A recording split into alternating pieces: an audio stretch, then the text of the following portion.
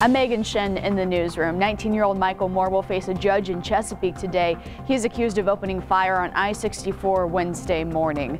Virginia State Police say Michael Moore turned himself in last night. Now he faces several gun charges. Investigators say Moore is accused of shooting into a 2013 Volkswagen Jetta heading eastbound on I-64 on the high-rise bridge.